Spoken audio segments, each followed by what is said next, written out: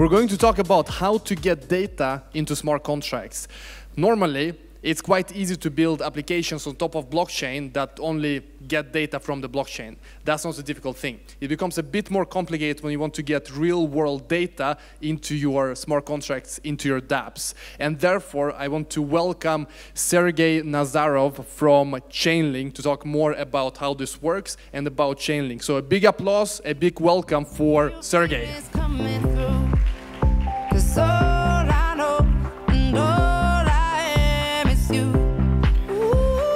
Great, thank you. Hi everyone. Hope the conference is going well for you. So what we'll be covering today is going to be a very specific problem. So it's the problem of how does data, and more importantly, data that shows that something happened in the real world, interact with smart contracts. So the reality is that smart contract environments like Ethereum, Hyperledger, and pretty much all the others, many of the initial variants, can't talk to APIs. APIs are application programming interfaces. They're how systems, web applications, Uber, all these different systems, how they talk to data. Now, smart contracts can't actually interact with data, and if they can't interact with data, they can't know what happened, right? So what this means is that if you can't get market data into a contract, if you can't get IoT data into a contract, if you can't get shipping data into a contract, you can't write a contract about those events. The thing you can write a contract about right now is about tokens, because the token-related data is generated on-chain, and it's consistently added to on-chain. So the reason you can make token contracts and you can make them change and you can affect them from a smart contract is because all the data already exists on-chain.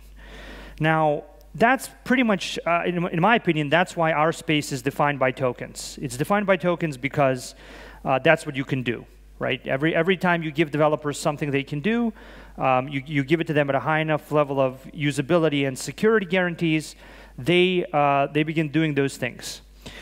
So I think if we give developers a greater degree of capabilities to interact with all these external events, market events, shipping events, IoT events, will give them the ability to build a whole new category of contracts. So just to clarify this point a little more, let's look at how our space has evolved, right? So the way that our space has evolved is that we went from Bitcoin multi-signature to something called protocol smart contracts in about 2013 and 14. This is when I started building smart contracts. This is basically when you could start building them, when you gave developers the capability to use any kind of smart contract. This created the first generation of tokens and decentralized applications because developers could actually build a smart contract at all. But their capacity to do that was very limited. The security was limited. The usability of doing that process actually took months because you had to get every new smart contract into a protocol. Ethereum successfully, and basically Ethereum, by introducing scriptable smart contracts, took us from these opcode-based model contract platforms, and it took us to a model where instead of months to make a smart contract, it now took you days, right? But once again, the only thing that you could really build was tokens. So you got the space to a point where you could securely and quickly build tokenization. Everybody built tokenization, and our space is 90% defined by tokens, right? So that's the transition that we've recently gone through, right? The next transition that we think will happen, the next logical step, is the ability to use scriptable smart contract platforms like Ethereum and other environments to interact with events. Right? If you look at how digital agreements actually work in the non-blockchain world, the vast majority of digital agreements are about an event.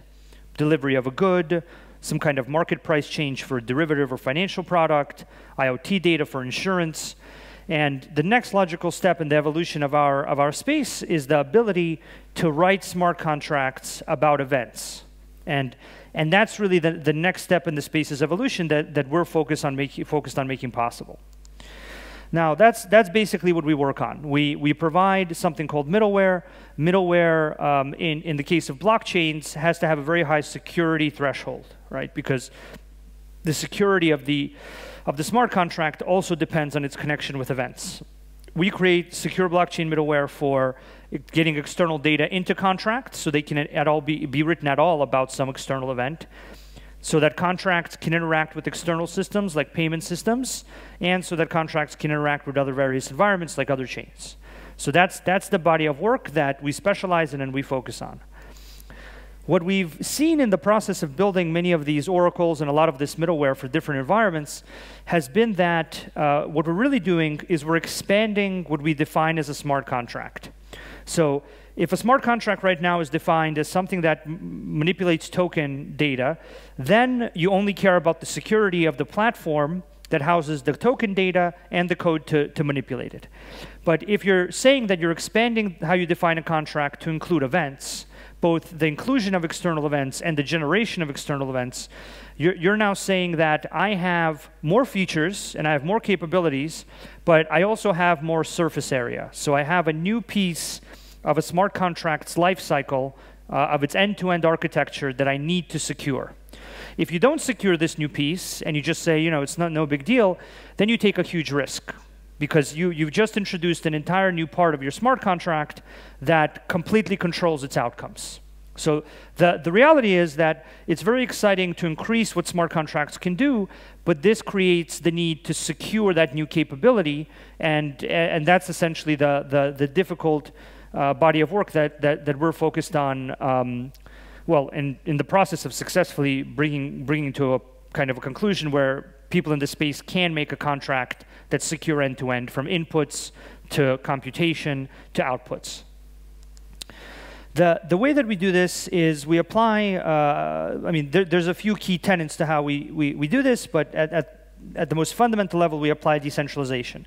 So what decentralization does is it allows us to take the same security model that secures smart contract state on systems like Ethereum or other blockchain networks, and it applies the capacity to have multiple independent node operators validating inputs as oracles, right? So you have multiple independent node operators securing the state of the contract, and in our system you have multiple independent node operators provably securing the inputs into the contract. The security of these inputs is actually very often in our system or in our model is, and this is a model we'd be thrilled to have feedback on, so if you have an opinion on this, I'd be thrilled to chat with you during the conference. The model that we have is that an oracle exists to service a specific contract. And that oracle servicing that contract means that there needs to be a binding service agreement. Binding service agreements basically force the oracle to create clarity about what it's going to be doing for a contract. And this clarity provides security guarantees to the creator of the contract and also to the people that are using the contract, because they also need security guarantees. Nobody's going to put large amounts of money into contracts that they don't have security guarantees for. The ability to have multiple node operators that secure in this binding service agreements fashion generates a lot of data.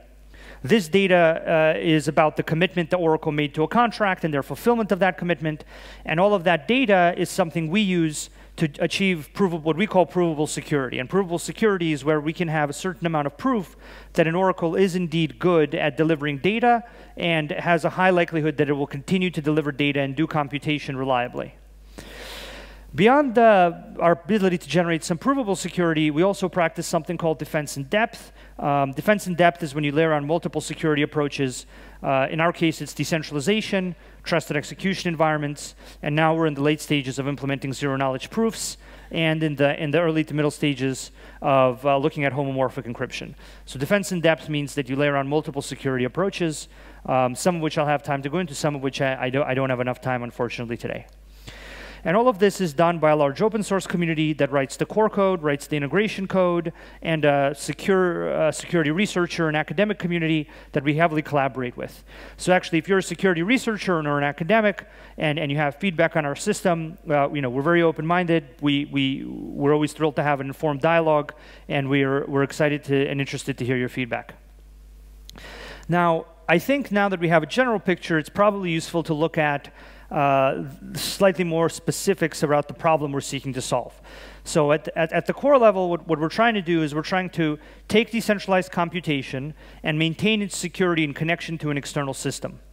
But The model of decentralized computation is that there isn't a single point of failure, right? So the fundamental problem is, if I want to pass data about an event into a decentralized computational environment, and I do it in a way that isn't fault tolerant, isn't resistant to all kinds of tampering, or doesn't give you the security properties that decentralized computation does, then the average security of my smart contract becomes very low.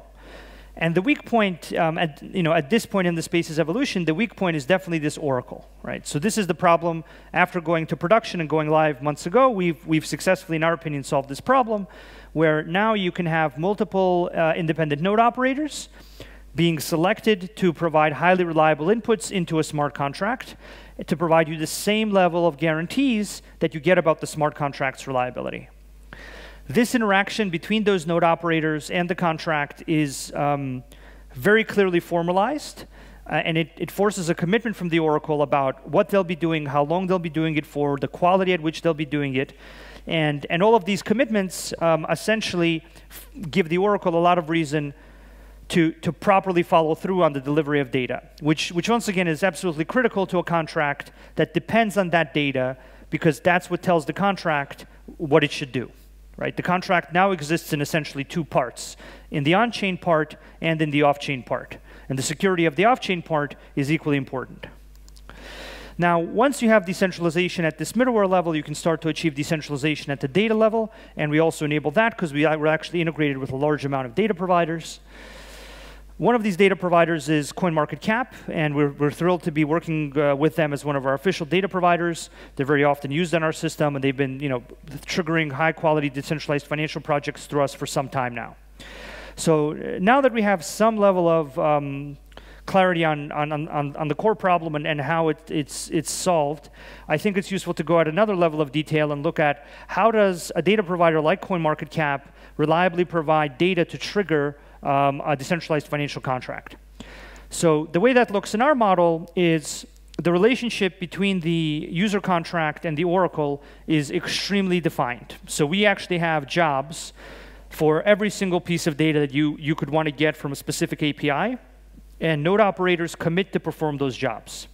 Users then select from a large collection of node operators that have different levels of security guarantees, depending on the user's budget that they want to pay for different levels of security. Those node operators provide essentially a decentralized method for executing the relevant jobs.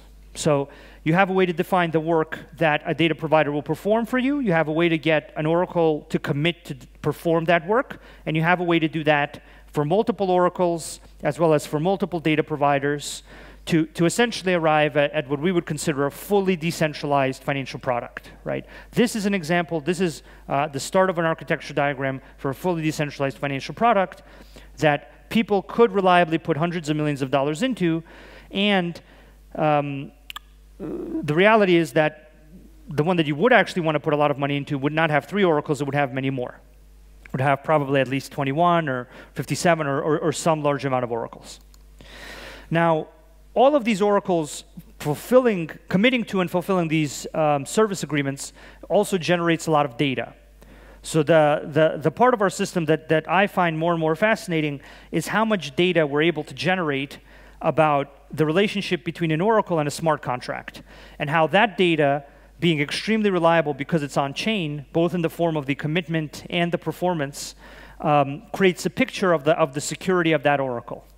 Over time, that data provides guarantees about that oracle's reliability, together with all kinds of other proofs of identity, proofs of audit from penetration testing firms, proof about what environment the node operator is running, and all of these additional pieces of proof about the security of the node operator are also attested to in a very verifiable public key manner. So essentially, you arrive at a place where you can validate whether a node operator is reliable. Now, once you validate that the node operator is reliable, once you have a way, as you do right now, to define the work you want to do with it, what happens is what we're seeing now, right? So what we're seeing now is more decentralized financial products, gaming products, insurance products start using specific oracles.